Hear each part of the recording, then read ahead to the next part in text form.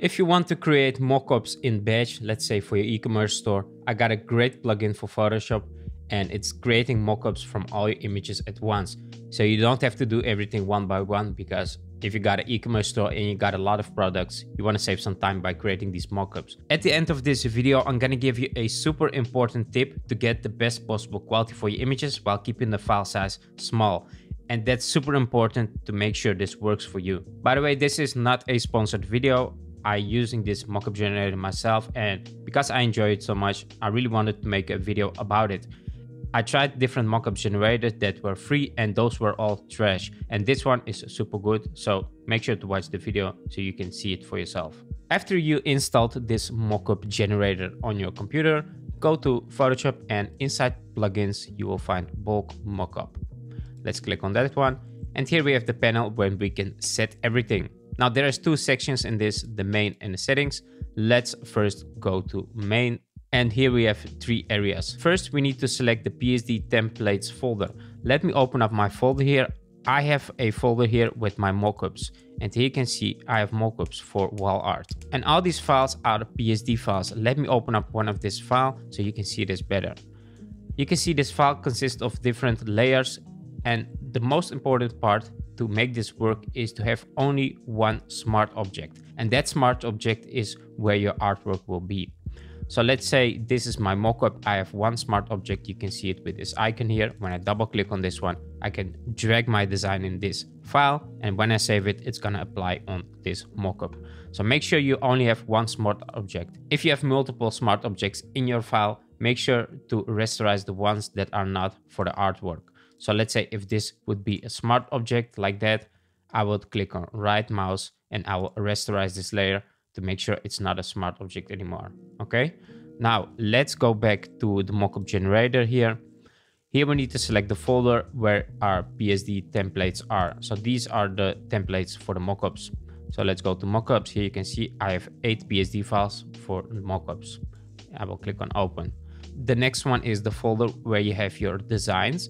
So I have a folder here. You can see I have 4 designs here, but this could be a lot more images. So if you have a lot of images, let's say hundreds of images, you could just select that folder with all these images. So let's click on open, and it's going to use those images to process it on these PSD mockups. Then we have the export folder, and this is where we want to save our files. I have a folder named export here, and this is where I want to export all my images. So basically we are all set here. Now here you can select the resize method.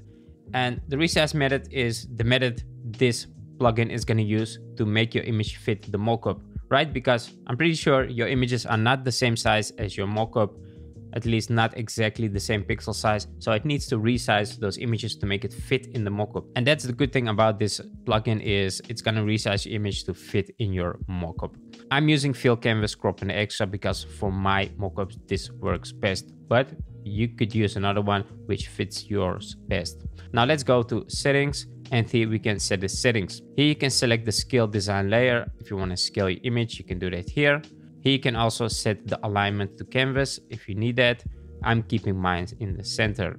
Then we're gonna go to PSD template.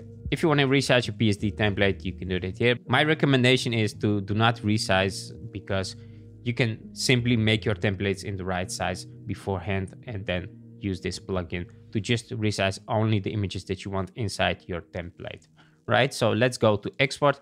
Here you can select from different export formats. I'm using WebP because WebP is the best for web. If you're gonna use it for Instagram, for instance, you gotta select like JPEG or PNG or even TIFF works. But for web, for SEO purposes, use WebP, it's the best one. Here you can set the quality of the image. I keep mine at 12 because my image is pretty small already. It's like 1000 by 1000 pixels. And when I export this in 12 quality, the best quality, it's like 50 to 100 KB per image. And that is fine for web. Then we have the naming. I'm not changing anything here. I'm keeping these preferences as they are.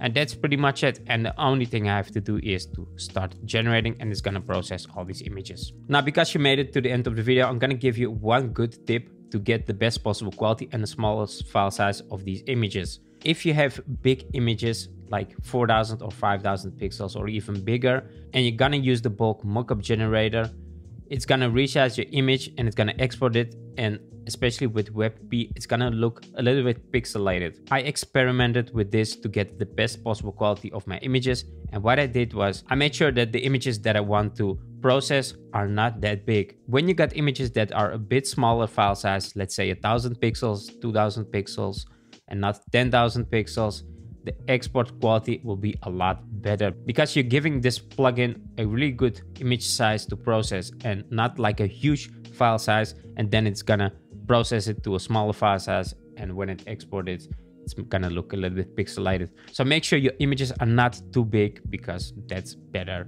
And if you want to know how to batch process all your images to a smaller file size, make sure to check out this video because I made a dedicated video on that. And if you combine that video with this one, you're gonna get the best mockups in your store or whatever you want to do with them. So thanks for watching this video. Make sure to check this video. It's really important to do that to get the best possible quality. Thanks for watching and catch you in the next one.